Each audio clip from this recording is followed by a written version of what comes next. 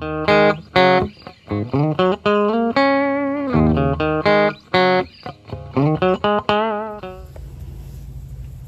guys, all right, I finally have a gorgeous day. High is supposed to get around 84 with low humidity, so I shouldn't sweat too bad. But I'm out here in my Red Sorrel patch. I want to call it patch, but it's 2 rows. And then this last row has cotton. I got a little cotton flower. It's just the one cotton plant. I got more in another area, so. But as you can tell, I am like almost knee deep in potato vines as well. But my red sorrel is pretty much ready to harvest. Now with red sorrel, there's 2 ways you can actually harvest these. One way is you take a pair of clippers and you want to clip at the base of the seed, the whole seed pod here. Because what happens is they grow more pods at the very base where the stem meets. See how this one's growing another leaf right here? Let me see if I can show. Here's one that actually has it. Get it in focus here. See how there's a new growth coming? So you want to clip it at the very base or just below the base of the seed pod. Now,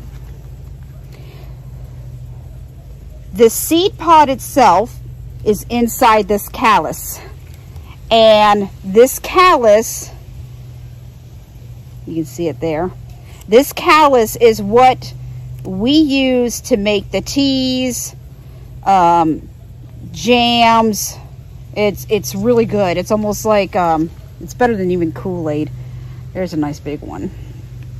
Now, another way you can do this is some people will leave the seed pods on the tree. So what they do is they actually cut the callus down and around and peel it off. Well, because I have so many seeds, I don't need to save any right now. It's still early in the season, but I'm going to go ahead and just clip them for right now. When I notice that the bushes are not producing as many pods, that is when I will stop and let certain pods produce, so that way I can then gather the seeds for them. So I'm just going to go ahead. I got my big bucket today and my clippers, and I'm going to get going.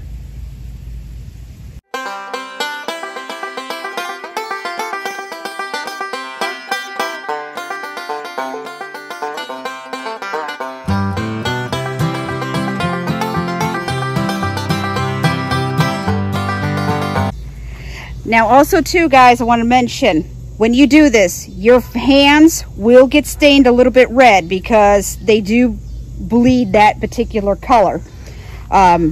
So also too, one thing I want to mention is the little ones I leave, because you want to clip the bigger ones like these guys. So leave the little ones to grow till they get about that size. You want roughly like maybe that size or bigger, medium or bigger. Anything with the flowers, leave, because then they'll grow into the bigger pods that you see here. So what I'm going to do is, I showed you a couple of clippings. I'm just going to go ahead and go through, and this, by doing this, it will also lighten the load. As you can tell, everything's laying down on the ground. When I get into this other side, I'll show you more of what I'm talking about. So I'm just going to go ahead, do this side, and then show you the difference. All right, one side done, and as you can tell, see how much the weight comes off of the flowers.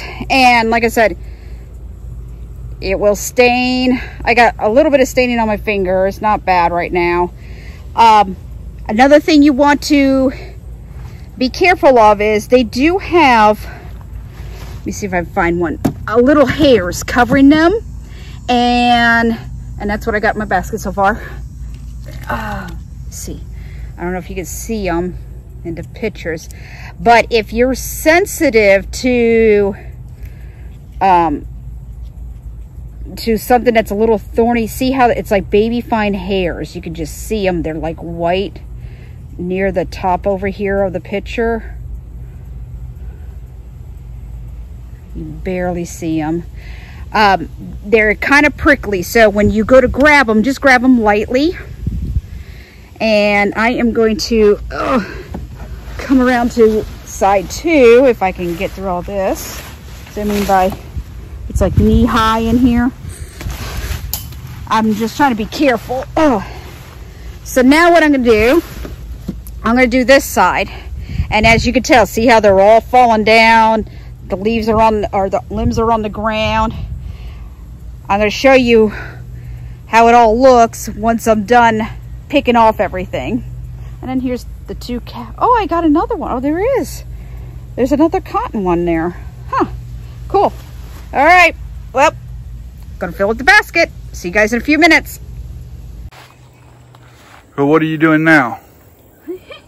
Trying to get as many clipped as I can.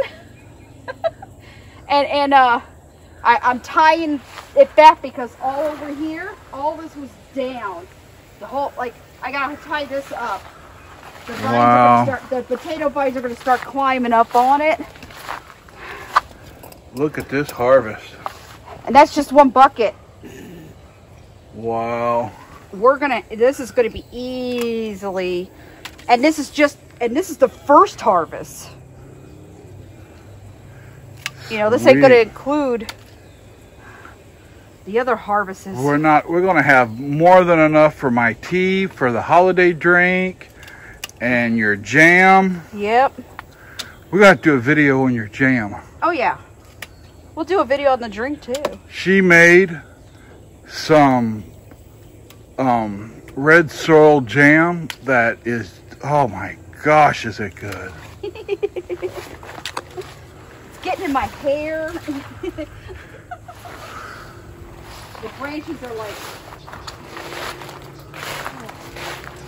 And look at this side. I think this side here has more than those 2 sides put together. Probably. Wow.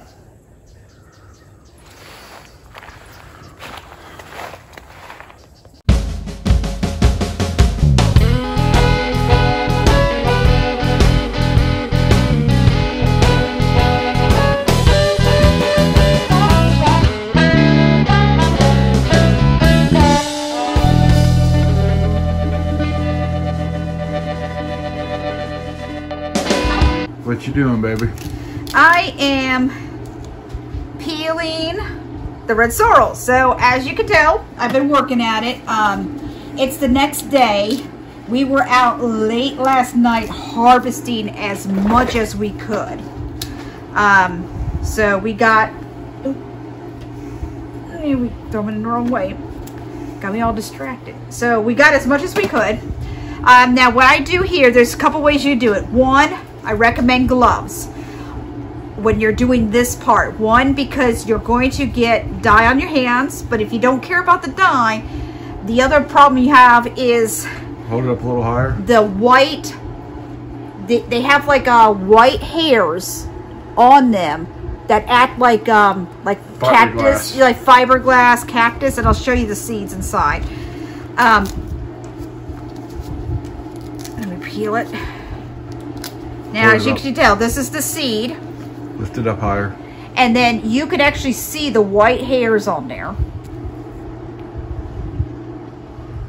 Yeah. Those white hairs will stick to you, so that's another reason why I wear the gloves. Even though these are cheap plastic gloves, sometimes if you hold them just right, you can actually feel them through the glove, but not as bad as barehanded. Pull another one up where we can see it. Let me find one that's kind of open. Let me find a big one. Here's a big one. No. Here's one. Okay. I do this 2 ways.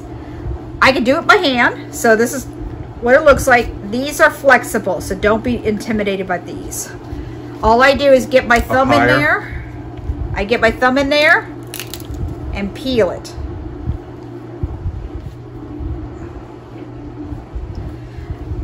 I put the red shells in a Ziploc bag.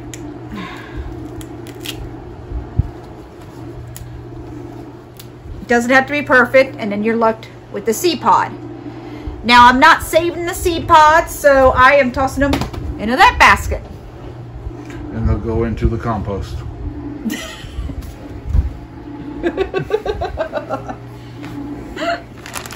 And now, another way you can do this is also, you can take a knife and score it. So you just want to score it, and then this will make it easier to peel.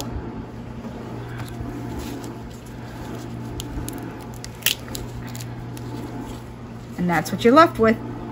And then this is the part that I will either dehydrate and use it to make teas, or I will keep it fresh and use it to make jams. And that's pretty much it. So I just gotta go through this entire basket. So I pretty much, when I do this, I just sit in front of the TV, watch a show. And what have we been watching? The Masked Singer. Catching up, we're on season 3. All right, guys, this is the aftermath. All of the calyces have been taken off. These are all the seed pods. And next I'm going to show you, I came out, I believe it's 7 bags. I'll show you the bags in just a minute. Okay, guys, here's the end result. A total of 8 bags. These are all gallon size. And from here, I'm gonna just put them in the fridge so that way they'll chill for a day or two. And we got a cold front coming through, so that'll be perfect timing for me to do anything that requires a lot of heating up, so that way the house doesn't get too hot. But that is my end result for the first harvest. Second, we'll probably get another 2 or 3 more harvests before the plants will start dying back.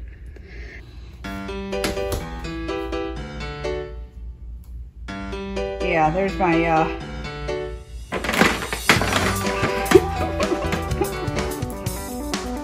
Halloweenies, my black cat. Foxy's the other one. Halloween, what are you doing? She don't like it when Foxy ruins the fun. Alright, guys. We'll see you on the next video. Hey guys, if you like that video, hit that like button, remember that bell, and subscribe. And if you want to see any of the other videos, check out everything over here.